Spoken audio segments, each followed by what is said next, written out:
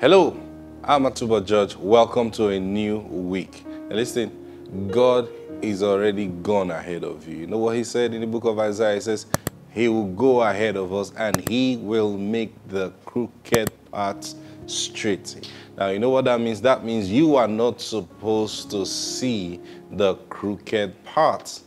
If someone is going ahead of you and clearing the crooked parts and making them straight, you are not supposed to see the crooked part. Now, if you get to a path that is crooked, what do? You pause and ask, Lord, is this the way that you have gone ahead of? So if you've gone into the wrong way, he will redirect your steps. Praise God. And that's why the scripture says, in all our ways we should acknowledge him. And he is going to do what? Direct our paths. Now, he's not going to direct our paths to find a new way or pattern for our lives. He's going to direct our paths to the place that he has already walked on and he has already gone. So listen, it is just possible. Now, when I say just, I mean really, it is possible to live a life, a stress-free life. It is possible to live a life without worries, without troubles. It is possible. Not because there are no troubles around, but you see, when you follow the Lord day by day, step by step. And how do you do that? Simple, what I said earlier. In all your ways, acknowledge him and allow him to direct your path. As long as he's directing your path, I'm telling you, the things that are going to cause worries, he's going to make you avoid them. Things that are going to cause you trouble, he's going to make you avoid them. You realize that you're always late for tragedy. You realize that, you pass a place, and then the next thing you hear the news that, oh, that place you just passed, something so and so happened. You just realize, but I passed there. See, that's how the Lord leads us. Praise God. So it doesn't mean there's no trouble in the world, but for you, it's different. Hallelujah. All you need to do is to find out from the Lord, what does he want you to do? Now, when I say this, I'm not just saying, go and fast and pray, God, what do you want me to do for my life? No, day by day.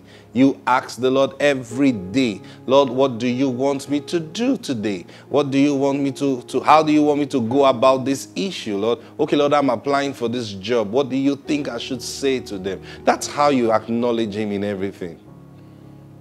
And when you begin to do that, he takes the responsibility because you got him involved. He takes the responsibility of directing every one of your parts.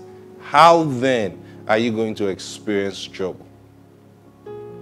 I know sometimes, people say, for example, in marriages now, someone will tell you, I prayed very hard before I made that choice. And God spoke to me that was my spouse, and I fasted. In fact, both of us fasted and we got confirmations and everything, and now you're in crisis.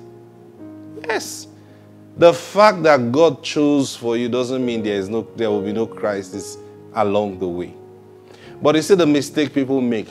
They heard from God to get into that marriage, to get into that business. And then when the crisis comes, they begin to look for professionals to get them out of the crisis.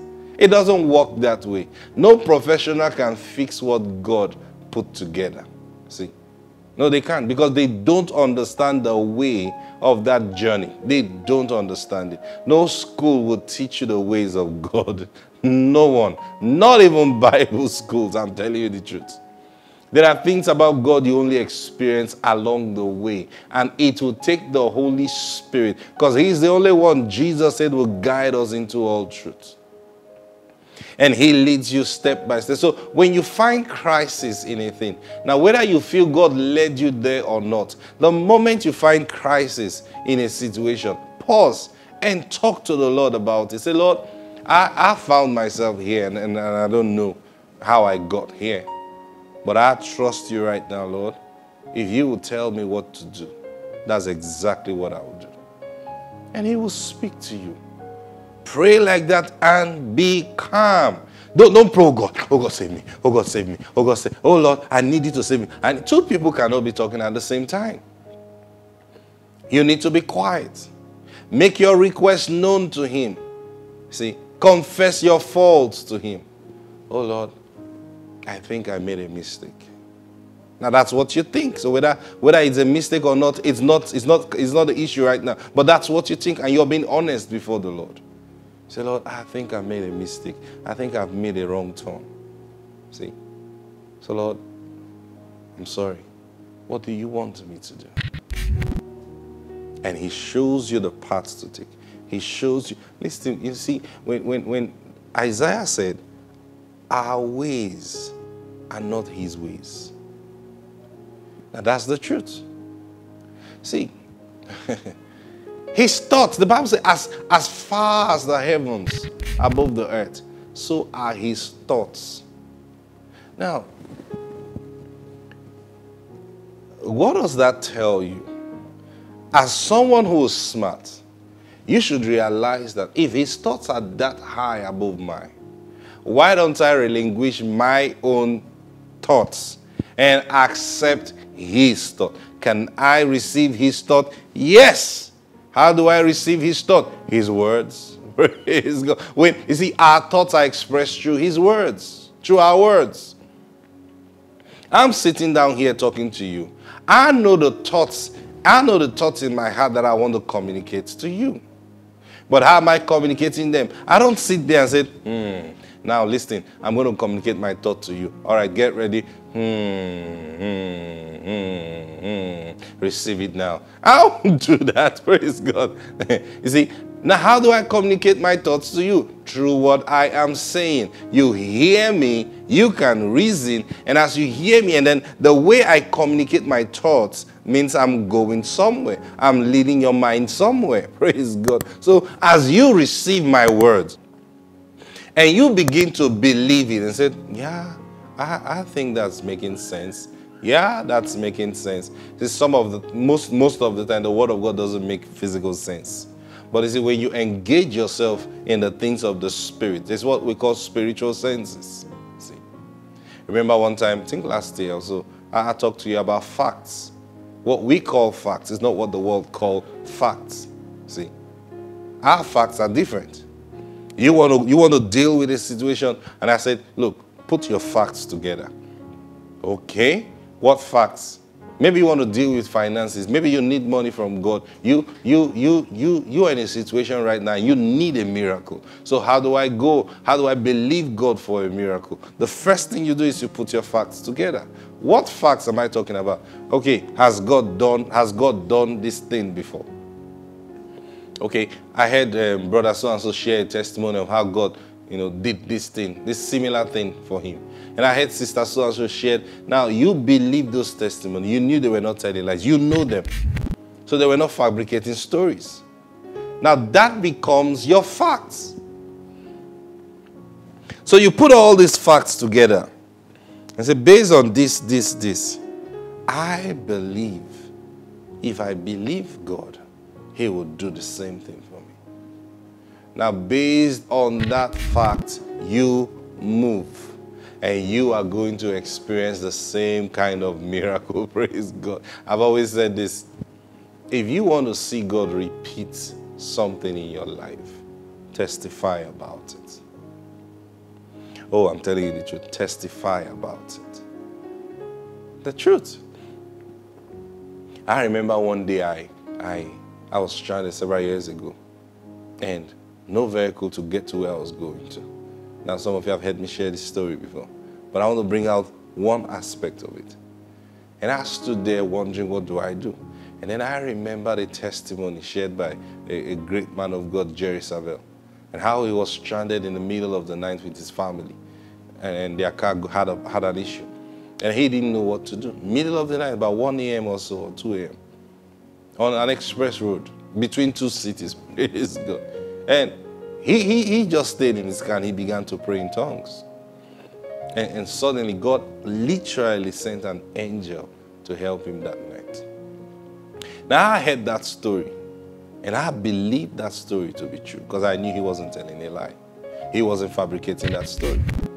So I was in the same situation. I was stranded, and I remember that testimony. And I just said, wow. I said, Lord, I said this out loud. I said, Lord, you did this thing for Jezebel. You can do it for me. And then I prayed a prayer. I said, Lord, no, I prayed a prayer like I said, Ministry Spirit, send a vehicle, send a bus. Because was a bus that plies that route. So send a bus to come and pick me. And immediately, oh, thank you, Holy Spirit. You know, each time you remember these things, it just, you know what I mean? I heard instantly the Holy Ghost said to me, no, rather pray like this. Ask me to send one of the angels to come and pick you. Huh? Okay. Now, what just happened? Jesus said he will guide you into all truths. So I had a desire based on a fact that was in my mind. Then I expressed my desire to him, and then the Holy Ghost took over because he was the one that did it for Jezebel. So he who did it for Jezebel he corrected my words. See, he said, ask me to send one of the angels to come and pick you. I thought about it. Now I could have gone, angel, come and pick me. No, now. I could have started arguing. But as far as the heavens are, so are his thoughts.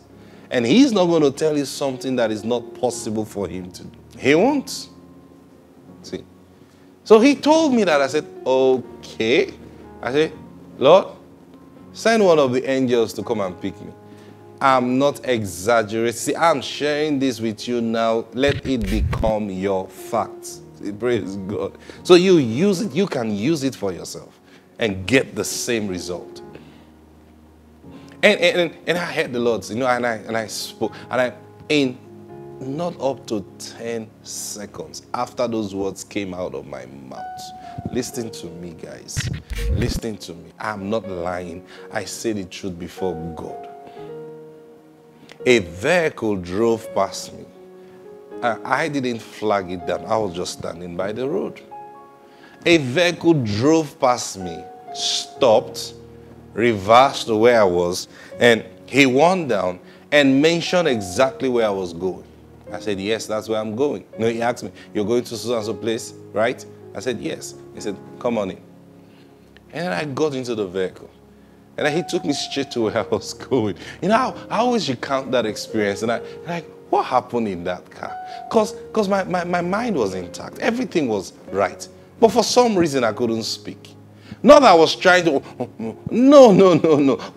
Until I came down from that car, I was thinking about, so I'll tell you what I was thinking. Do you say to an angel, God bless you? Or how do you greet an angel?